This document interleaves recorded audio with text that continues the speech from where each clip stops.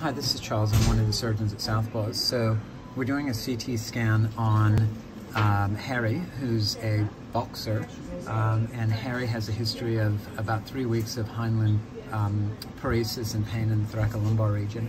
And so this is a video going through, and we can see Harry on his back there getting the CT scan. And then coming across here, we've got the lumbar spine, and as I head cranially, sorry, I'm heading caudally here, I'm going to head cranially, and we'll see the spinal cord sitting right in the middle here. This is ventral, this is dorsal, so we've got a kidney up here, we've got the vena cava here and the aorta right here, and so as I head farther cranial,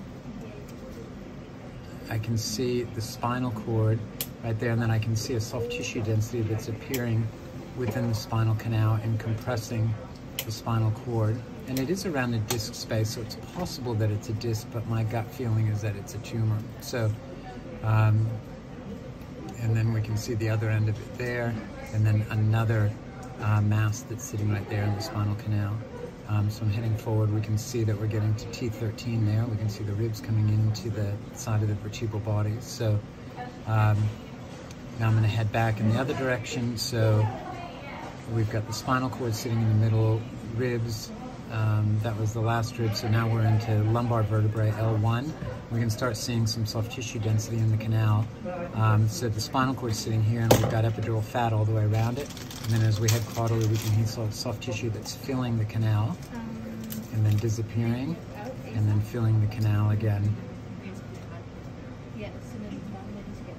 and then disappearing again. So pretty confident that this is a tumor. We're going to do a contrast enhanced scan just to confirm that one way or another, and then we'll talk to the owners and see what they want to do. They may want us to go in and explore and